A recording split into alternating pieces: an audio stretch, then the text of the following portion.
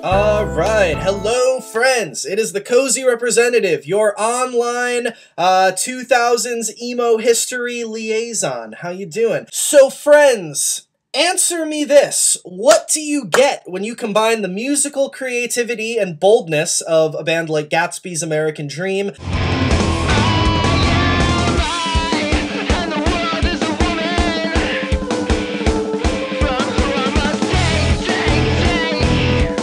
with the catchy high school emo punk infectiousness of Fall Out Boy?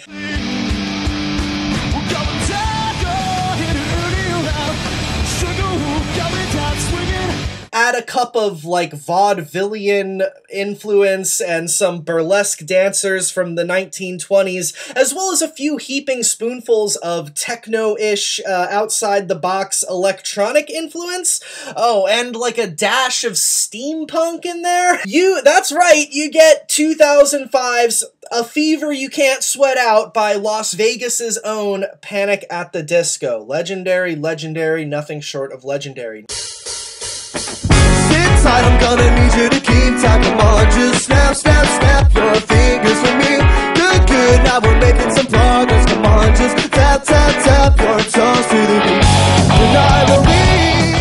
Signed to Fall Out Boy's Pete Wentz's record label Decaydance Records, Panic at the Disco in a lot of ways took a lot of the groundwork which had been built by emo/pop punk bands in the underground world in the early 2000s. Bands like Armor for Sleep, Motion City Soundtrack, Fall Out Boy, May, all that kind of stuff. They built on it, evolved it, boosted it up with new layers and truly unique musical experimentation, exploring waters which had until then been totally uncharted, you know, for your average emo/pop punk band at the time.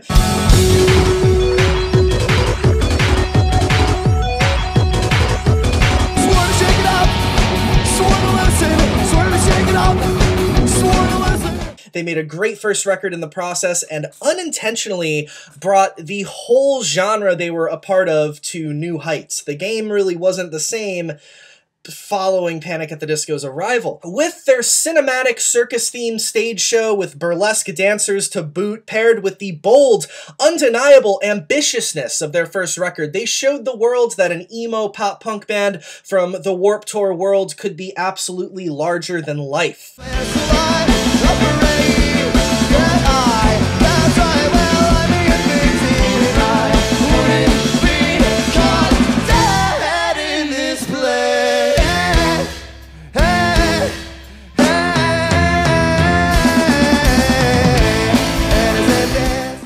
Kind of like I was saying, every other band in the scene had to compete at a higher level once Panic at the Disco showed up.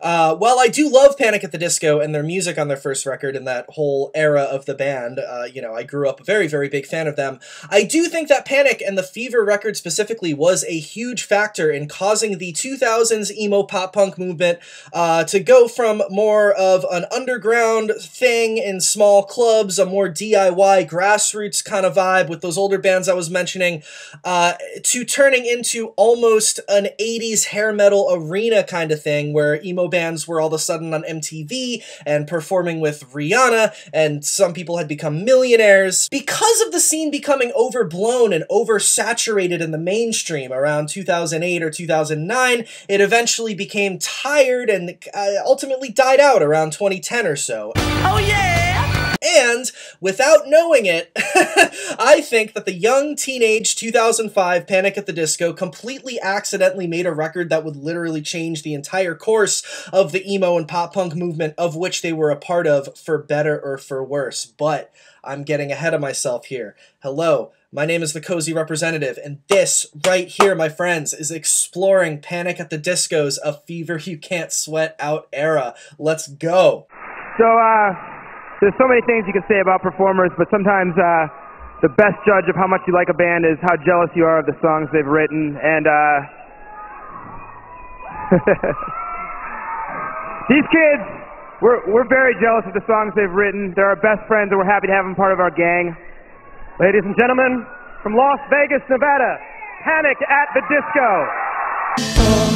Well, imagine as I'm pacing the piers in a church corridor, I can't help but to hear, no, I can't help but to hear an exchanging of words.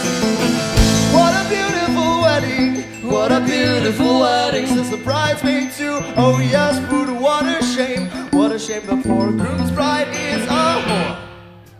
I chime in with it, haven't you people ever heard of? So, the origins of the famous Panic at the Disco go all the way back to the early 2000s when the members were, 14, 15 years old in high school. It's a pretty standard story of how most high school bands formed. Originally, Brendan Urie was not yet in the picture. It started out with Ryan Ross, who sang and played guitar. He linked up with his high school friend Spencer Smith, who played the drums, and they started jamming together in the 9th grade, freshman year of high school. Eventually, they brought in a young man named Brent Wilson, who went to a different high school to play bass and also rounded out the lineup with a singer named Trevor. This band was called the Summer League.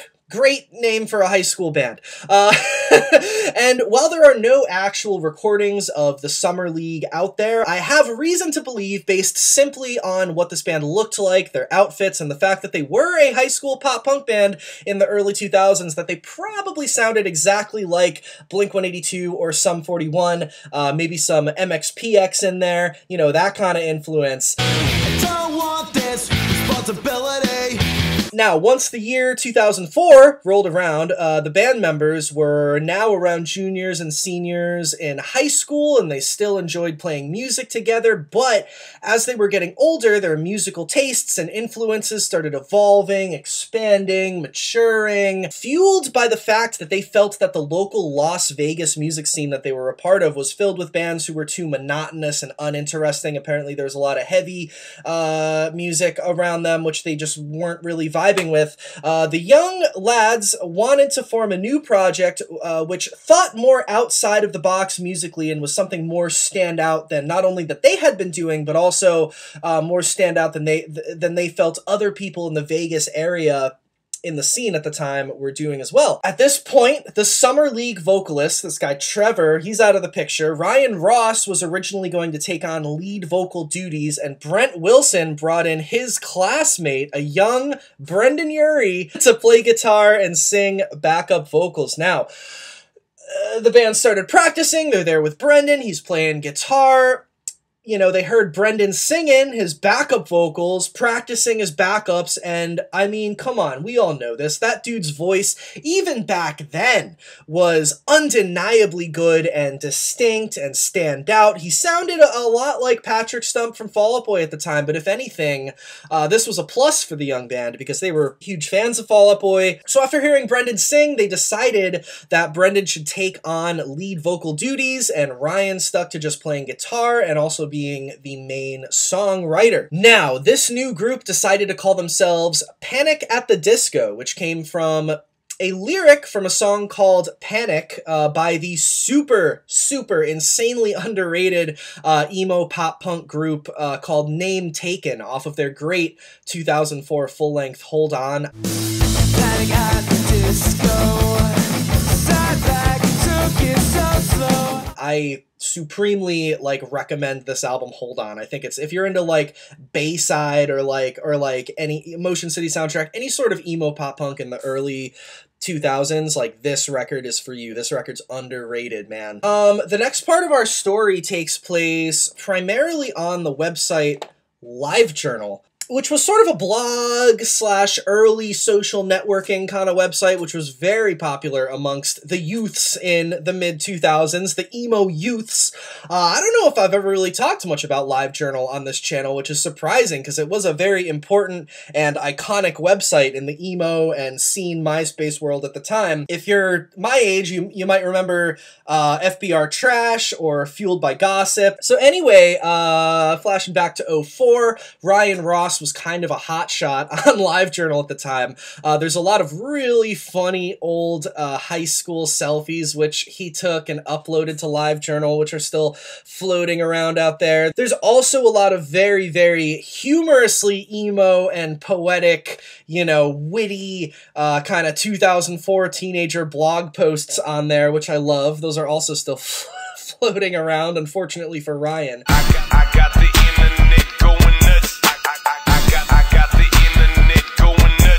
So, along with promoting their band and sharing their progress on LiveJournal, Ryan Ross and Panic at the Disco, that is, they also posted some early demos of theirs onto the website Pure Volume. These early demos were mostly electronic and or kind of acoustic based, which apparently was due to the fact that the band did not have the resources to get into an actual studio, but Ryan Ross had apparently gotten GarageBand on his laptop at the time, which was, you know, crazy revolutionary in 2004, so they were able to make these stripped down electroacoustic demos at home. The band apparently did intend to keep the electronic elements within the music once they entered a real studio and started playing as a full band, but they would just add real drums and electric guitars to beef it up, which they couldn't yet do at home for the demos. In fact, on their early MySpace page from around this time, there's a part where it says they're like, hit us up because we're looking for a 5th member to play keyboards or whatever. I guess that didn't work out. So these demos, which Panic had made at the time, included early versions of songs like Nails for Breakfast, Tacks for Snacks,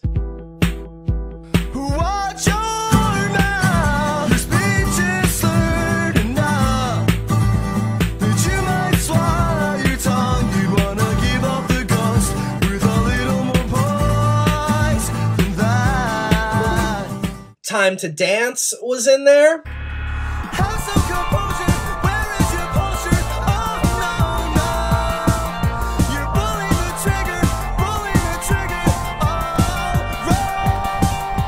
Camisado as well.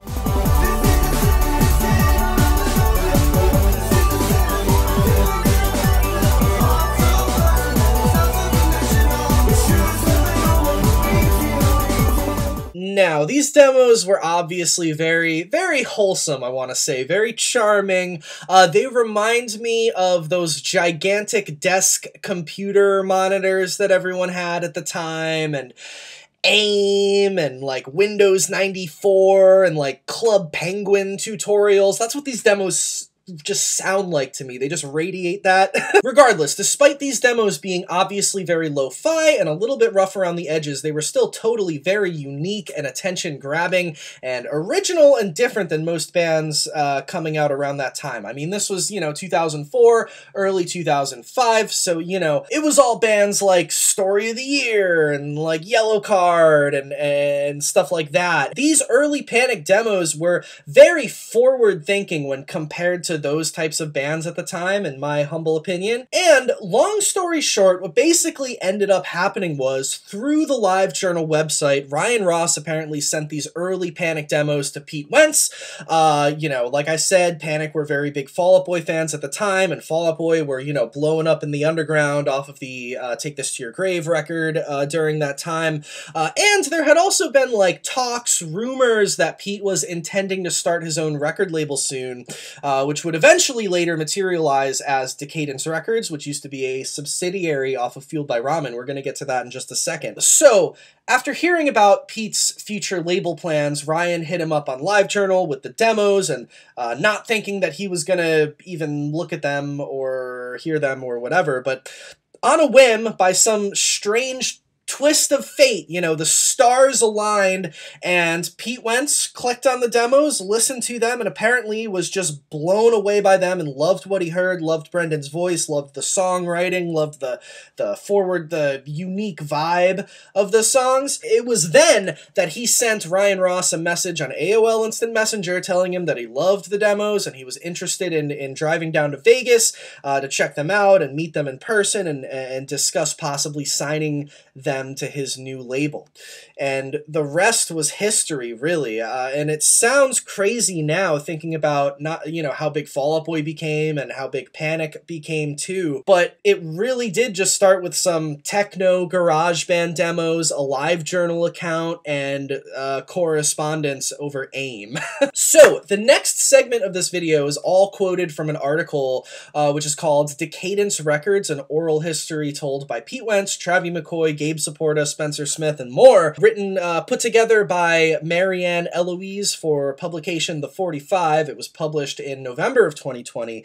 This is a fantastic oral history for anybody who's interested in Decaydance Records. I'll put a link to it in the description because I think this oral history is just fantastic. I'm gonna read to you the section of this oral history where Pete and Travi and Gabe, those people are from Gym Class Heroes and Cobra Starship respectively, and Spencer from Panic at the Disco, all describe the moment in time where Panic became the very first band actually signed to Pete Wentz's label Decaydance. That's right. I don't know if I mentioned that yet. That's very important. Panic were the first band on Decaydance. And, here's all of these dudes' words, like, from their perspective at the time, which is not only very, very interesting to hear them reflect back on this time now, but also, these guys can say this stuff way better than I could ever piece it together because they were, like, their part of it. So here's that section from this oral history. Pete Wentz. When I came across Ryan Ross and Panic at the Disco, that was the real inception of the Decaydance label. We were like, this needs a home. This is some strange shit. All those original Decaydance bands were hard to place, and Fall Out Boy had had a lot of experience with submitting our stuff to labels and being told we didn't fit.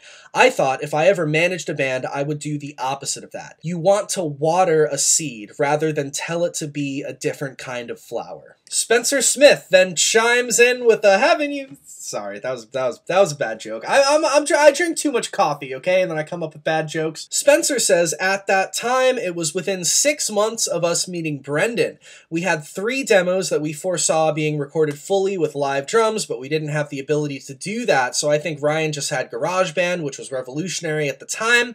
We put these versions of the songs on Pure Volume, the SoundCloud of the era, and then we posted that link in Pete's LiveJournal, hoping either fans would click on it or that he would ask us to go on tour. He actually listened to it and used AIM to reach out to Ryan. Pete says, I drove to Vegas because maybe I was terrified to fly at the time. I can't remember totally, but I met the Panic guys. They had a practice space and didn't even really know how to totally play the songs. They had all these electronic elements and they were like playing them acoustic, but it was clear that there was a thing. Travi McCoy says, I was with Pete when we met them in Vegas and they hadn't even played a show yet. They had to get their shit together real quick. Spencer says, it turned out he was wanting to start an imprint or his own label and was looking for an artist to sign. Fall Out Boy was in Los Angeles recording Cork Tree and I was in high school.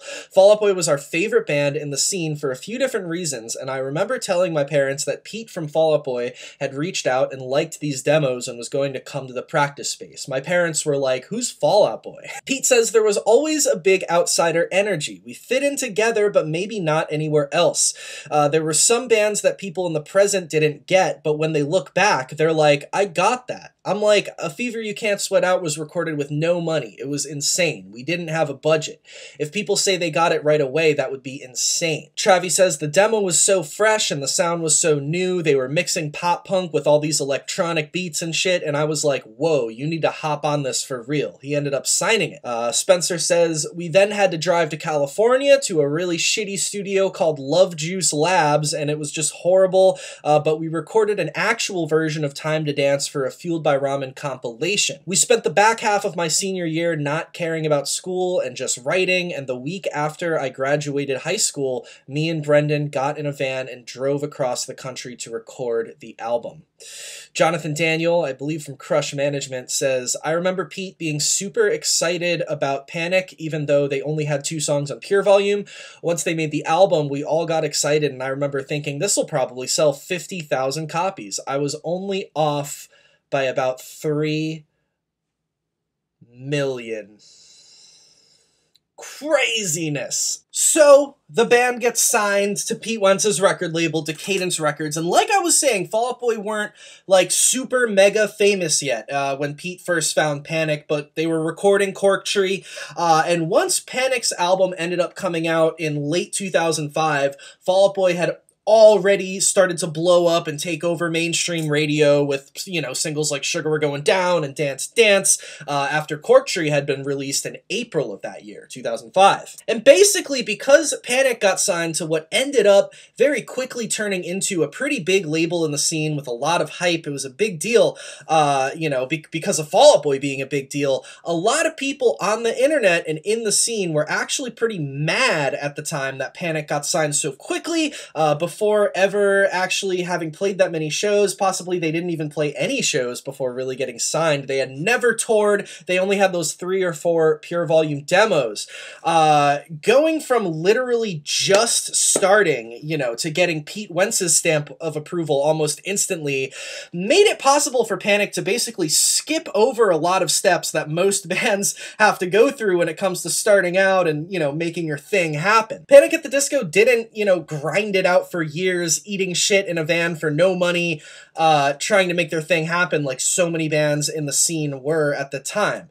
You know, they did that, eating shit in a van, for like 2 tours before they themselves took after Fall Out Boy and blew up in the mainstream too. I mean, if you look at it that way, Panic at the Disco were kind of industry plants at the time if you consider Pete Wentz in 2005 the industry. But at the same time, you really can't say that though and have it fully be true. You know, Pete Wentz wasn't the industry. His band was just happening to blow up around that time. He didn't know that Decaydance Records and Fall Out Boy were gonna have the crazy mainstream success that it did. You know, Panic got signed right before that happened. If anything, you know, Panic at the Disco were literally just in the exact right place at the exact right time, surrounded by the exact right people, and it helped that they really did have a damn good record on their hands. It was more of a freak of nature, a random cosmic, unexplainable, just stars aligning thing that turned into this huge cultural explosion. You know, that's what happened. To me, it wasn't like skeevy industry happenings, you know what I mean? It really is a wild story. That being said, a lot of other bands and fans and people in the scene, you know, people were jaded back then, man. People were like, you gotta pay your dues. Like, people were a lot more, like, I don't know, punk and elitist, like in the emo scene. So a lot of people actually saw Panic as like total hacks or something from the jump, just because of how quickly things were able to happen for them. You know, when, like I said, most bands have to grind it out for years, you know, punk rock, sleeping in basements. So people weren't sure about Panic at first, you know? So before we get into the Fever record itself and the impact that it had on not only the band themselves, but the, you know, the scene where they came from, I want to take a sec to go through the touring history of Panic at the Disco throughout the Fever You Can't Sweat Out album cycle. Not only is it interesting to me, and there are a lot of seriously, you know, crazy, amazing tour lineups, which they were on, which are wild to look back on today. But if we look at the tours that they were on in chronological order, I put them all together, it's very telling of exactly how fast and how no joke quickly things started rocketing and blowing up, and, you know, getting absolutely insane for the young scene darlings Panic at the Disco. So their first tour was called the Take Cover Tour, headlined by the band Acceptance. They had a song called Take Cover. Great band, by the way, Acceptance. Also on the tour was Cartel, Augustana, The Receiving End of Sirens, and Panic at the Disco in the opening slot. That's in order from headlining to opening.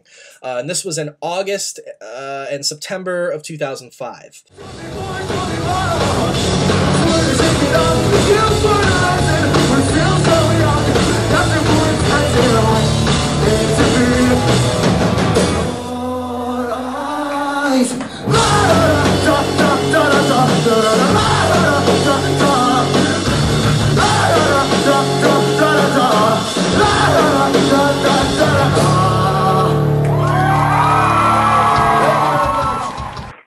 Yeah, that Panic record was like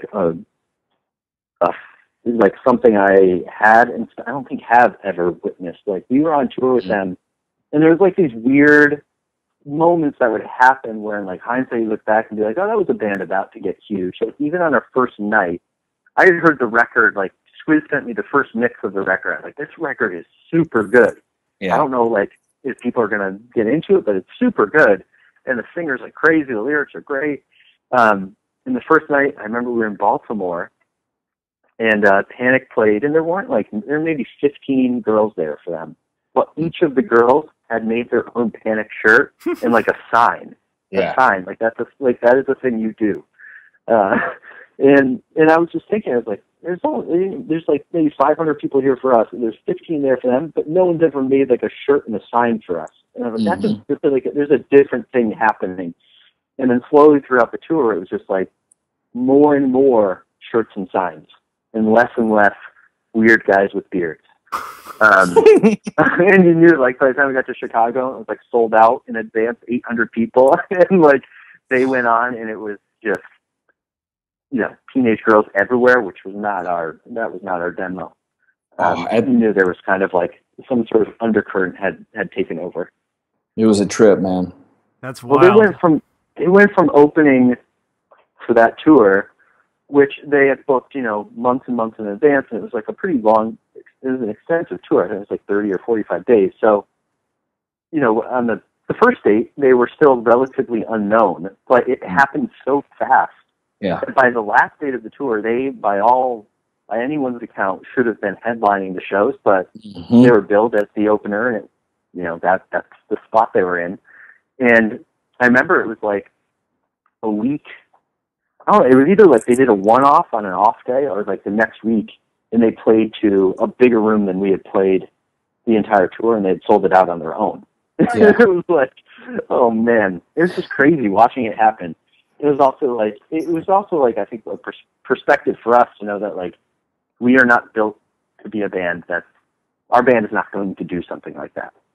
Yes, that was reality right then and there. That tour.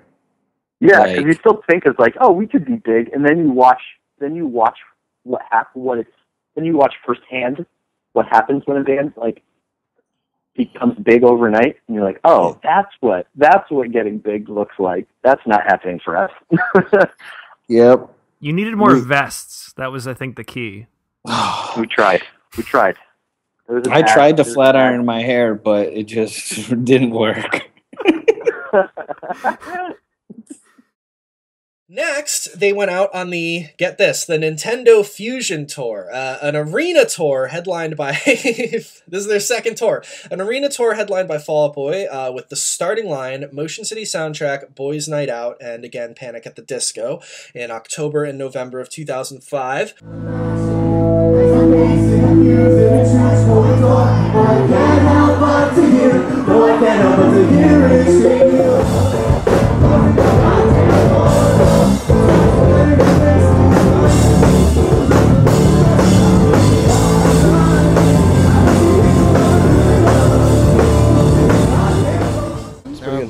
There were a bunch of kids there, even though, like, obviously there wasn't as much for Fall Out Boy, but there were a bunch of kids in there. They got them in pretty quick, and they were awesome. Like, it's weird. With this tour, the kids see us as, like a lot differently than the last tour. Me and Ryan were talking about it. Like, on the Acceptance tour, we were the opening band, and there was, like, 200 kids to see us. Now we're the opening band. We're playing up to, like, 7,000 people. So, like, the kids see us as, like, a bigger band than we actually are. It's kind of funny. But then you see our van out there and you realize the truth, so.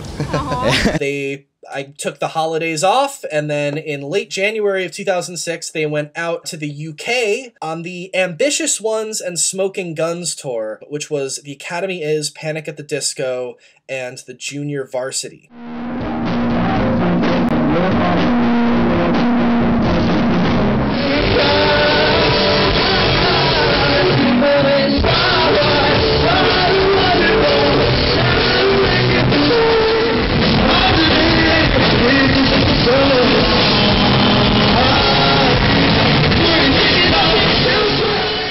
Next, kind of a continuation of that tour, back to the States again with the Academy Is headlining on the Truck Stops and State Lines tour, which was the Academy Is' headlining tour for Almost Here.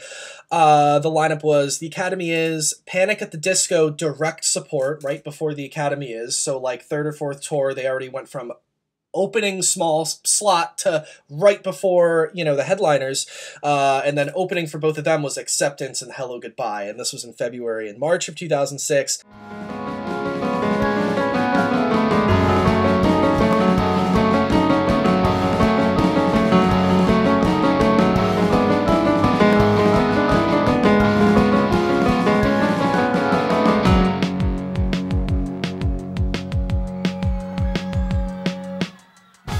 tight, I'm gonna need you to keep tight. Come on, just snap, snap, snap your fingers.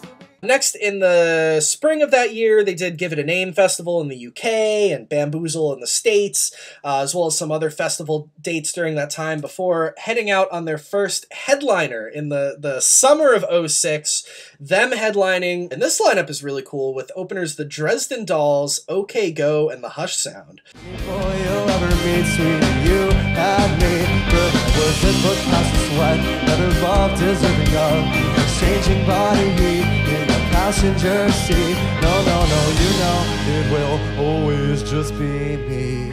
Let's get these hearts beating faster, faster. And then that fall, they went out on the Nothing Rhymes with Circus tour, which was another headlining tour of theirs, probably one of the most iconic tours they've ever done. Openers were Jack's Mannequin and the Plain White Tees. Like I said, this was in fall of '06, and on this tour, this was like the big tour. We're gonna get into it in a second, but this was when they were really blowing up, like for real, and they brought out a freaking circus, bro. Like there were burlesque dancers doing dance routines. That, you know, there was a whole Cirque du Soleil, whatever kind of background. There was like a windmill and all this crazy stuff.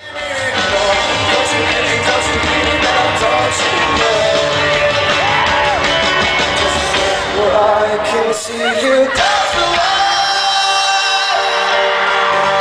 We're sorry for so long.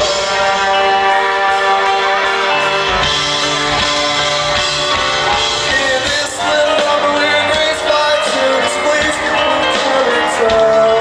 We got the guidance thing extraordinaire, walking contradiction. Yeah, really. And yeah, you said that it's important to be all part of a whole. And when we look at your website, we're going to look at your videos, your music, your look. Everything seems to fit perfectly. And you're bringing that on tour with you with a vaudeville circus. Yeah. Whose idea was it to bring them with you? It's just Spencer's, really. Yeah. No, it was all of our idea. We have like a giant windmill as well, like a 12-foot tall windmill, and a moon with a hanging mustache. moon with a mustache, and like we just designed like a set, and then we decided that it'd be cool to kind of take the people that we'd met and that were in our first video and incorporate them into the show, because I haven't seen very many rock bands doing anything like that in a long time, so. It's exciting. There's a lot of people on stage at the same time, so it's a lot going on, a lot to see, but it's fun. Like Moulin Rouge has kind of got a big influence on this tour and stuff, and just that whole era, you know, anything within that like early 1900s, I don't know, is really fascinating. I don't know, recently I like looking at the expressions on people's faces when we have like the performers come out and they're doing their thing, and just people's like jaw dropped, like just staring, and it kind of makes it seem like it's all worth it, you know, and it's a lot of fun, and it's really exciting for us to do that. Kind of going back to what I was saying earlier about Panic being a band showing that you can be, you know, come from the emo pop punk world, but do something larger than life that no one had ever really seen. This was a great example of that. I mean, I think My Chemical Romance were the only other band really doing like this level of, you know, theatrical intensity. But, you know, I think when Panic did it, it was, you know, something even more different and crazy and off the wall. And it on a whim, it worked. You know what I mean? Somehow it worked. All the stuff that Panic were doing, all the circusy stuff, people could have just been like, this is weird, you know, but it worked, and it's crazy. So let's backtrack for a second, shall we? I want to get into the chart history of A Fever You Can't Sweat Out for a minute, because, you know, I mean, everything about this band is strange in this time, and it's no different for the sales trajectory that this record had. It's a great example of an album which the band and the label that they were on really had no realistic idea how well or not well it was going to do. So the album was released on September 27th of 2005. Apparently, according to my research, it debuted at number 112 on the Billboard 200 with around 10,000 copies sold within its first week of release, which is modest, but that's way more than I think they were expecting for like a brand new band on their first record. In early 2006, I Write Sins Not Tragedies, you know, the classic, was released as a single, and, you know, the iconic circusy music video started blowing up, causing the album sales to rocket to a total of 500,000 copies around that point, like spring of 06, achieving gold status. At that point, according to Matt Squire, who produced the record, apparently it was selling like 35,000 copies a week. According to Billboard, it spent a total of 69 weeks on the chart. That's a good number. It ended up peaking at number 13, almost a full year after the record was released on August 5th of 2006, right around the time when the band was headed out on the Nothing Rhymes with Circus tour. It was also around this time in August of 06 that the record was certified platinum with sales of 1 million copies. They landed themselves on the cover of Rolling Stone before Fall Out Boy did. That's a true thing. That's hilarious. I bet Pete Wentz was looking at that Rolling Stone cover like, I made you, Ryan Ross. Fall Out Boy ended up on the cover too not long after. But anyways, to get a good perspective of what exactly the vibe was internally within Panic's camp and from their label, Fueled by Ramen's perspective during this wild period of Panic absolutely blowing up, I wanted to quickly share with you guys a segment of a podcast interview. This is a clip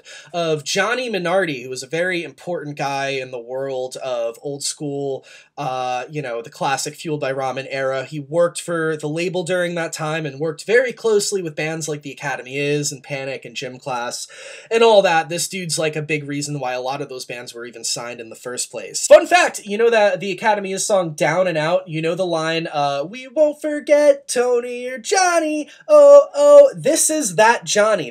They were talking about this guy, Johnny Minardi. He was their friend. We won't forget Tony or Johnny, oh, oh. No matter how they miss us, they still wish us the best on the road. So here is Johnny Minardi being interviewed by two members of the band The Main, actually, for their podcast, the 8123 podcast, a couple years ago, where Johnny Minardi reflects on the Panic record being released, it blowing up, his perspective, as well as a really funny and interesting story about a crazy experience he had while working at Fueled by Ramen involving that first Panic record during the week it came out. Super interesting to hear, so check it out. When that Panic record like started to explode, Right. Was it hard to keep up?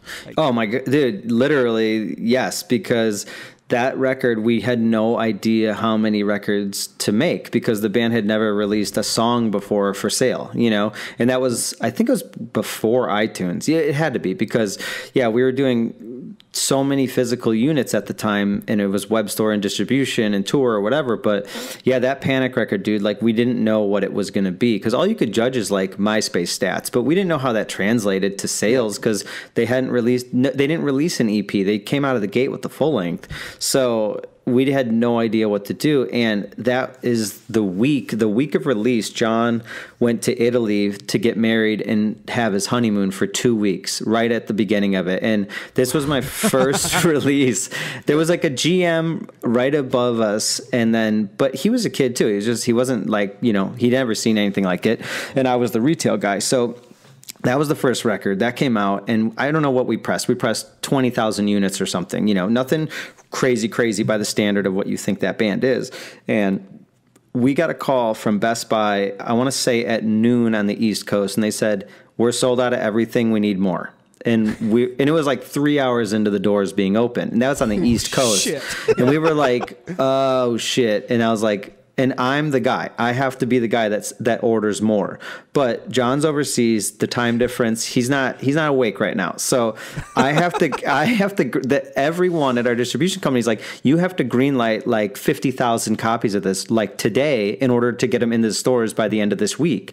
And I'm like, I can't. That's so much money. Like I can't make that call. Like, dude, this is literally in your hands. You have to figure it out. And I'm like, there's no possible way I'm making this call. So I had to call. We had just started working with Atlantic Records on like a friend basis while they were figuring out whatever, you know, subsidiary thing would happen. So I made a weird cold phone call over to there and just said, hey, I'm in a really weird pickle. I need this to be figured out. I'm the guy. I feel like I'm going to get fired if I do this, because if I do it and we don't sell any, I'm fucked. And management's like calling me and asking me when I'm greenlighting it. Is everything cool? And then the guy's just like, you'd be insane not to. You have to do it. Trust me. It's fine. With the numbers they're reporting right now, like, you're fine. And I ultimately did it. So it doesn't sound as scary knowing what the band is now. But what if their East Coast following was just crazy? Yeah. And then here I am, like, quadrupling the order with the button, you know, and it worked out, obviously, but it was like a 2-hour period where I was like, I'm not equipped for this. You know what I mean? Like, this is above my pay grade, and my boss isn't here. I don't know what to do. And it was that was the moment. Adult. Dude, and I literally did that and called Atlantic, and they were like, done. You have to do it right now. Don't wait any longer. You'll screw it up, you know? So, but yeah, that was the moment that I was like, this is insane. And like, we're literally learning new things every day, because you just have to make these crazy, as educated as possible, but you know, they're crazy decisions. So you'd see that. I mean, even when Key is What We Aim For came out, like, again, that was all MySpace. So we're like, we don't know what this is going to be. And it, at the time, I think it came out right before Panic, and it like broke the record for the biggest Fuel by Ramen first week ever at the time. And it was like 13,000 copies or something. But that was such an absurd number for a band. Yeah. And I feel like they played a couple shows, or I don't even remember where they were but like MySpace and MTV just like picked up on them somehow, and it worked. So, Fever You Can't Sweat Out. At the time, a very, very, very strange record. It may not seem like it now, because this album obviously has turned into such an iconic emo classic. You could definitely consider it a genre-defining album from this time period. And because of this, you know, for us elder scene kids or whatever, and really in the people of the general population too, because Panic's kind of a household name at this point, you know, this album and these songs are so ingrained in us now, and so many bands did copy a lot of the unique new styles and innovation that Panic brought to the table on this album. So, with the perspective of time having passed and this record being so huge and such a staple, looking back, it may not sound like that weird of a record now, but at the time, you know, the electronic influence in pop punk, the vaudevillian circus influence, the poetic, articulate, like really, really smart lyrics, which were all inspired by old classic literature and had really big words like surreptitious. This was stuff that nobody had really thought of doing before, especially specifically in the emo and pop punk world, which was already burgeoning and blowing up at the time. And this all just was like, what is going on here? It was totally weird and off the wall. It was polarizing at first. So, I find really interesting, the record is split up into two halves, like a side A and a side B. There's an introduction as track 1, and the first half features new versions of the 3 original demos that the band had on LiveJournal or whatever, plus some other ones. And the first half is way more in the style of those demos. It's more electronic influenced. Those are the songs that sound a little bit more like Fall Out Boy or, you know, other contemporary emo pop punk bands of the time. The real innovating thing about the first half of the record was the overt electronic influence. Now, the use of electronics was not a completely new addition to the genre by any means. You know, nerdy pop punk bands like Motion City Soundtrack had been utilizing Moog synthesizers long before Panic came into the picture.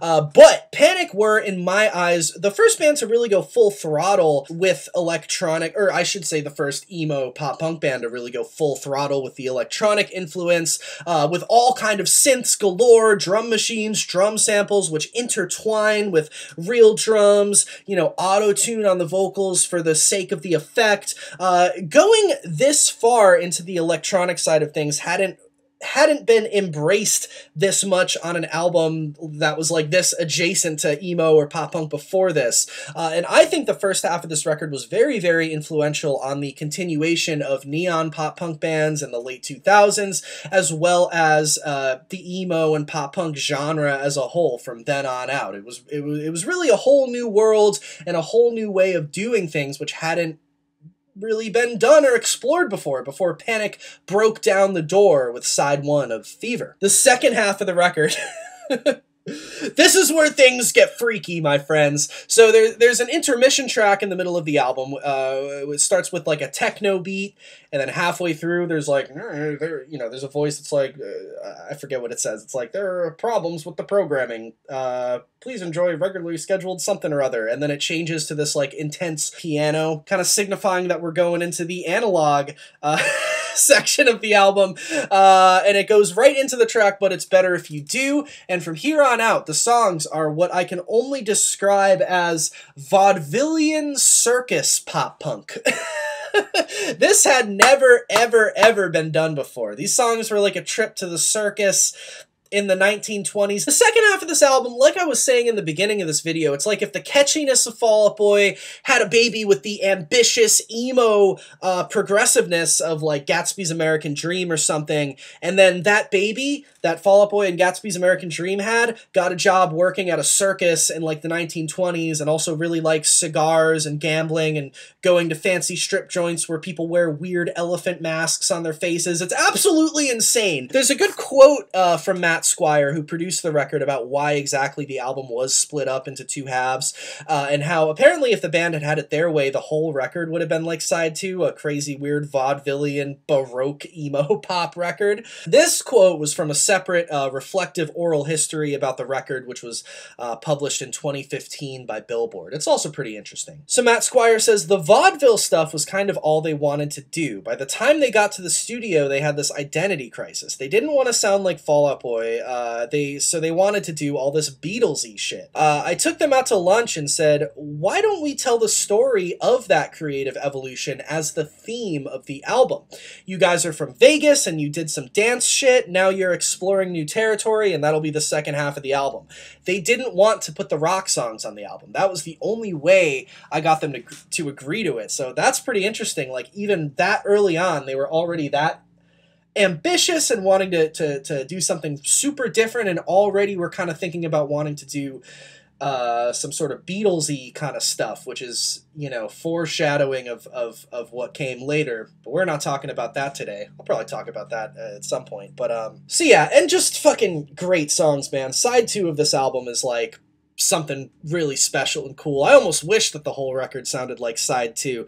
So many string sections, orchestral stuff, all sorts of like accordions and just craziness, and also that paired with knowing that the record was made basically for no money, very cheap, very quickly, for this pretty much unknown band at the time. It's wild that the record sounds as big and as flourished as it does. Not to mention that they were all like 18. It really, like, everything about Panic at the Disco during this time just boggles my... It doesn't make sense. It's very, very integral to note that pretty much this whole record was written by guitarist Ryan Ross. He wrote all of the wordy, intelligent, flowery, like classic literature inspired lyrics for the album, which shows that Ryan Ross was really wise beyond his years. I have no idea how a 17-year-old, 18-year-old kid wrote lyrics like these. It's genius. I really think Ryan was a genius. I really think he just had a gift. Ryan also wrote the majority of the music and the vocal melodies too. Ryan was a real integral part of the whole vision and creative direction behind Panic at the Disco, the way I see it. And him being the main songwriter, I'm just like, man, this kid Ryan Ross had a real gift at the time and wrote some real genius shit. Some shit that literally changed the fucking game, like, permanently. It would be irresponsible for me not to mention the fact that there was some drama during this time, right before the band's first headlining tour, I believe, in the summer of 06. They kicked original bassist Brent Wilson out of the band. According to them, like, I guess, it seemed like the vibe were like he was their bro, but like things were progressing so fast for the band, and they really had to rise to the occasion and be really professional really quickly. And I guess Brent just like wasn't the best musician. He wasn't really rising to the occasion. He was, according to them, he was just like showing up late to shows or not showing up at all. He might have been getting into some substances at the time, they alluded to. So And apparently overall he just wasn't really the best musician. So they gave him the boot. And they got this guy John Walker to fill in, who he had actually been in a band called 504 Plan, who were a part of like sort of the early 2000s Chicago VFW hall scene that Fall Out Boy and the Academy is and the Audition all came from. The Plain White Tees. The 504 Plan were a band in that, and John Walker was in that band, and then he later went on to tour with the Academy is as a videographer. He was actually the original guy who did like the original TAI TVs.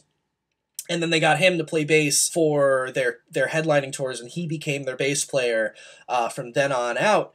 And there was drama with Brent because a lot of fans were sad about it. I guess people liked Brent a lot, and you know, there was kind of some beef. Brent's family, you know, his brother and girlfriend started posting stuff on MySpace like, "Fuck those degenerates and Panic at the Disco. You know, it was a money move. They like they're assholes." And then Brent said stuff, and then Spencer Smith, the drummer, was like, "Oh, he was a horrible musician. He didn't even play bass on the record." That's what they said. They said he didn't even play bass on the album. I have no idea if that's true. He is credited on the album.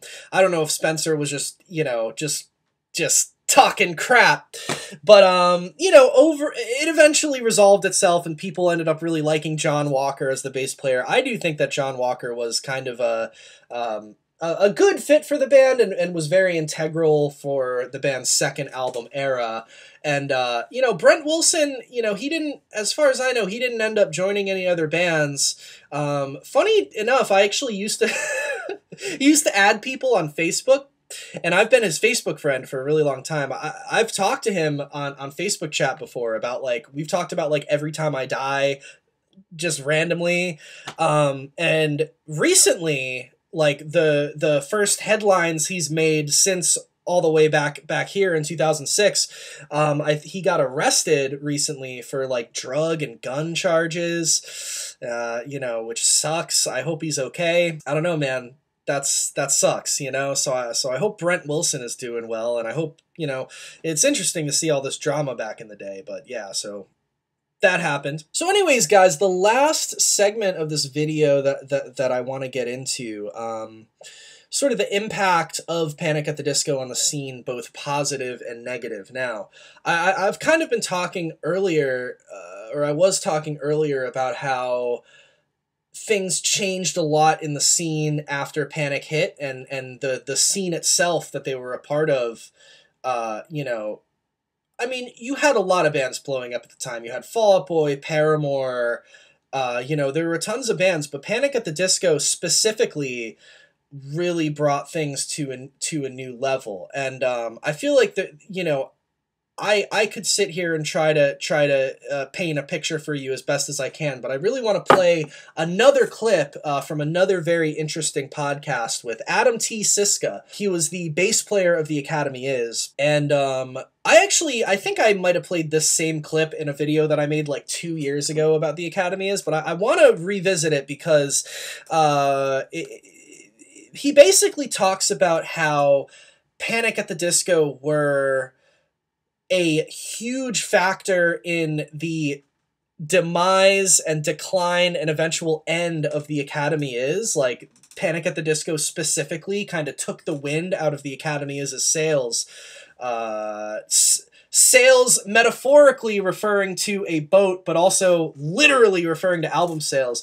So I want to play this clip of him talking because I think it's a really good perspective, an example of like the real internal impact that Panic at the Disco had on the sort of just the vibe and the scene, because I don't think the Academy were the only band that experienced this kind of shift after the arrival of Panic, and, you know, the emo scene kind of turning into this superstar arena thing. So here's a clip of Adam T. Siska talking about that, and I think this is really interesting. It totally like blew my mind when I heard it, because I'm like, wow, that makes a lot of sense, and it's crazy to hear now. So check this out. Do you want to say anything nice about Brendan Urie?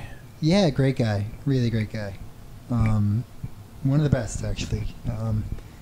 Panic had a huge part in the downfall of the Academy is.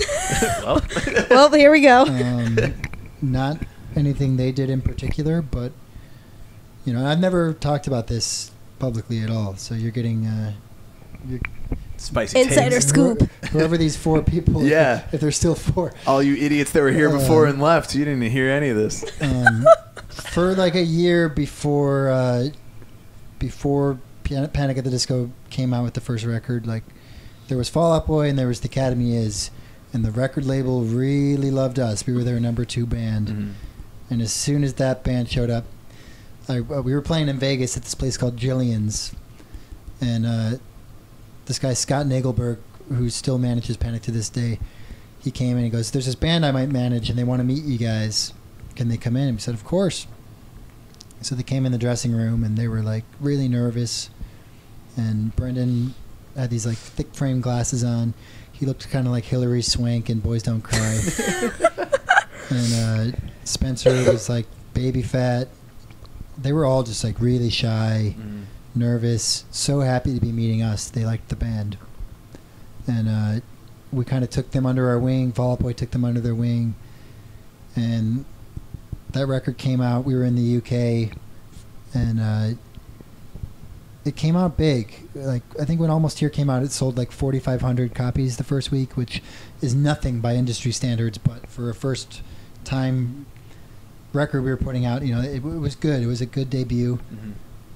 Panic came out and sold 9,000 their first week. The scene had gotten bigger, and part of that was the groundwork that we had laid. You know, like Decaydance was beginning with that, and also we weren't on Decaydance. We were just on Fuel by Ramen. Yeah. And Panic came out.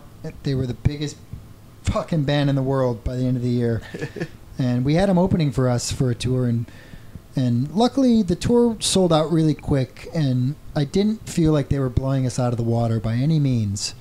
In the UK, I felt it a little harder because they were really, really big there.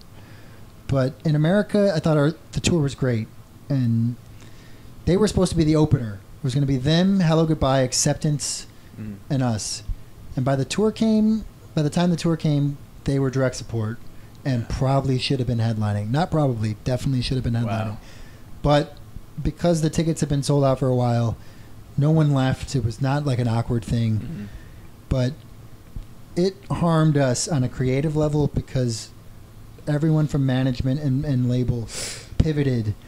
And now, before Panic came out, it wasn't you need to be like this kind of Fall Out Boy thing. We were very, very different than Fall Out Boy. Right. Some people might not agree with that, but we were. I was there. I remember. And our whole thing was very, very different. Panic's thing was unique, but sonically, Brendan sounded a lot like Patrick. Yeah. And for the first time, there was this thing that we were on the outside looking in, instead of like we were this new poster child for the scene. Yeah. All of a sudden, the scene was this eyeliner, theatrical. And the scene was all the better and all the bigger for it, but we didn't get it, and that's why we made the Santi record the way that it was, and you know that was kind of the end of our like trajectory, and like that, you know, was a painful thing to go through as a band. That being said, like Brendan Urie is one of the kindest people I know, and every time I've hung out with him over the years, regardless of how big things were going or how bad things were going, because they had their moments where things weren't going so great. People left the band, people had drug problems, people had, you know, all the above that can go wrong in a band happened to them. And that guy has been 100% the same person since the day I met him, which is really kind, family-oriented, keeps to himself, plays video games, hangs out, nice to everybody, nice to his crew. And that's all I really look for. All right, y'all. Word. Well, that's basically all I have for you today. I hope you liked this video. Thank you all for tuning in. And hopefully this video was cool. And I will see you all in the future. Peace out. Cozy Representative, Squad, my people. Y'all are the real MVPs. I will see ya very, very soon. Goodbye, y'all. God damn it! I'm fucking